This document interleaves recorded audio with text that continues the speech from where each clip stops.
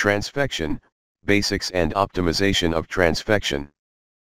Transfection is the process of introduction of foreign DNA into the nucleus of eukaryotic cell. The cells, which has incorporated exogenous DNA, are called transfectants. There are two types of transfection possible: transient transfection and stable transfection. In transient transfection, the foreign DNA will not get incorporated into the host genome, but genes are expressed for a limited period of time. Stable transfectants will have the foreign DNA incorporated into the genome. Here is the overview of transient transfection protocol. Transfection methodologies. Following are the methodologies that are used for transfection. Each of the below strategies has its own advantages and disadvantages, so one need to choose the suitable method based on the application. Reagent-based, instrument-based, and viral-mediated. Transfection, reagent-based. Reagent-based methods are simple. The reagent used neutralizes the negative charge and condenses the DNA for effective uptake. As the cell membrane is negatively charged DNA molecules will be repelled from the cells.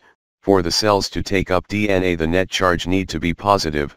That is the reason why reagents are used. The main principle of using reagents is to give the DNA a net positive charge, either by reagents binding to the DNA or by forming complexes with the DNA. Following are the commonly used reagents for transfection: calcium phosphate, lipids, and cationic polymers. Calcium phosphate mediated transfection. The mechanism of DNA uptake by calcium phosphate mediated method is not well understood. In this method, the DNA to be transfected is mixed with calcium chloride, then this is added slowly to a buffered saline or phosphate solution, incubating this mixture with the cells to be transfected. The cells will take up the DNA by endocytic pathways. Lipid-mediated transfection, Lipofection. Polar lipids formed of highly positive charge head groups attached to hydrophobic tails.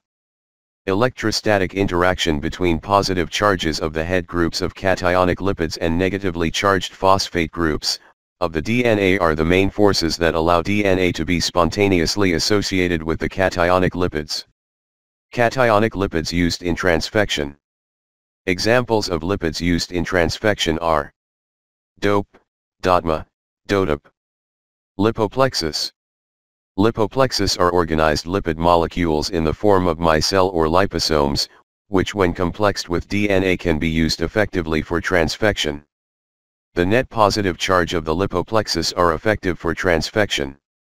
Reagents for transfection are also made of helper lipids. Helper lipids in conjunction with cationic lipids form structures called liposomes. They can effectively encapsulate DNA. Cationic polymers mediated transfection. Cationic polymers differ from cationic lipids as they do not have hydrophobic moiety. Cationic polymers can more efficiently condense DNA.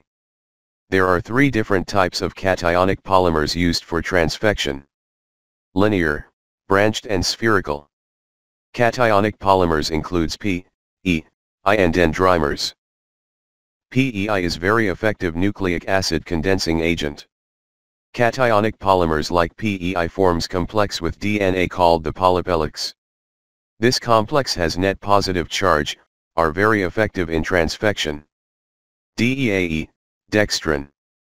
DEAE dextrin is a cationic polymer that tightly associated with negatively charged nucleic acid. The positively charged polymer DNA complex comes into close association with negatively charged membrane. Lipopolyplex. Lipopolyplexes are combination of lipids and cationic polymers which can form complex with DNA and aid in effective transfection. Ideal features of transfection complex: size, 40 to 1000 nanometers.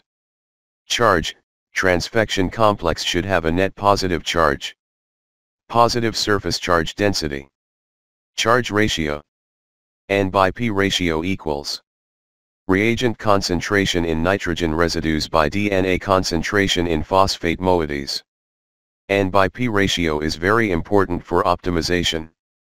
Transfection, instrument-based. Nucleic acids are transported mechanically into the cells. Following are the commonly used methods for instrument-based transfection. Electroporation, Biolistic Technology, Microinjection, and Laserfection or Optoinjection. Electroporation. The procedure involves placing the cell suspension and the foreign material to be transferred into plastic or glass cuvette. The cuvettes used here are specially meant for electroporation. They have aluminium electrodes at the sides. The voltage and capacitance is set and the cuvette inserted into the electroporator. Once after electroporation, few milliliters of medium is added, and is incubated at the culture's optimal temperature for an hour or more to allow recovery of the cells. The transformed cells can be screened out using selectable markers in the plasmid. Advantages and disadvantages of electroporation. Electroporation has the following advantages and disadvantages. Advantages. Versatility. Electroporation is effective with nearly all cell and species types. Efficiency. A large majority of cells take in the target DNA or molecule. Small scale. The amount of DNA required is smaller as compared with other methods. Disadvantages. Cell damage. If the electric pulses are given for long time or with more intensity, some pores may become too large or fail to close after membrane discharge, causing cell damage or rupture. Nonspecific transport. The transport of material into and out of the cell during the time of electropermeability is relatively nonspecific. This may result in an ion imbalance that could later lead to improper cell function and cell death. Biolistic transformation. Biolistic transformation is the transfer of nucleic acid into cells via high-velocity nucleic acid-coated microparticles. Laserfection or optoinjection. This procedure uses laser light to transiently permeabilize cells in very short time. Various substances can be efficiently poinjected, including ions, small molecules, dextrins, plasmids, proteins, etc. Viral mediated transfection. Following are the commonly used viral vectors.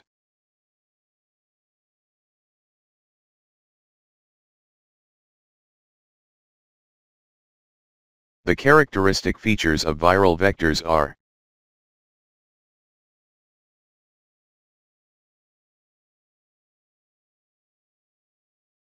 advantages and disadvantages of different transfection method.